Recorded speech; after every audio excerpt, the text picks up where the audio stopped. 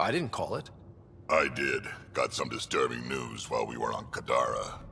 There's some tension at the Krogan colony on Eladin. It's bad.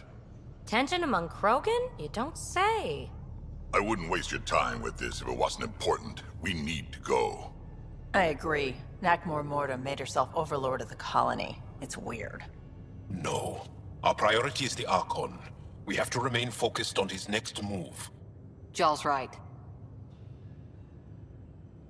I know dealing with so many unknowns is frustrating, but we need to hear each other out.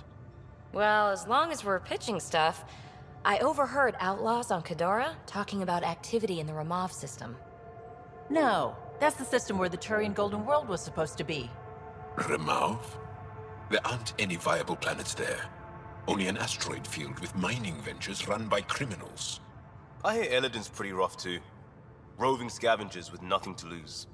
Crap. No one fights harder than people with nothing to lose. We still have to find the Ket transponder. That'll lead us to the Archon's ship. I'm with you. I can't wait to find the Archon's ship. And then, hopefully, Meridian.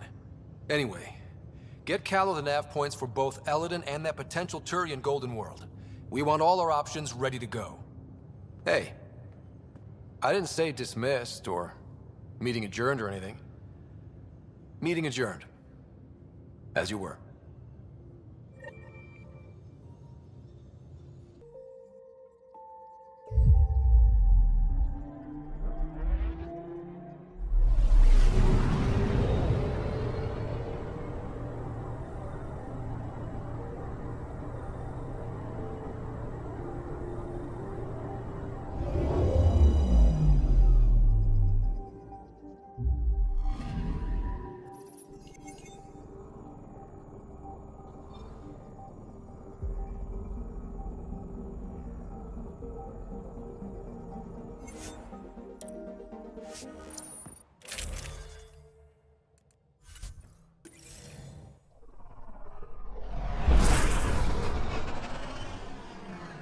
Wow. Look at all this. The Scourge did a number here, didn't it? To think this was supposed to be the Turian home, now the exiles have taken over. Cosmic radiation is off the charts, Ryder. You'll need to stay in the Nomad.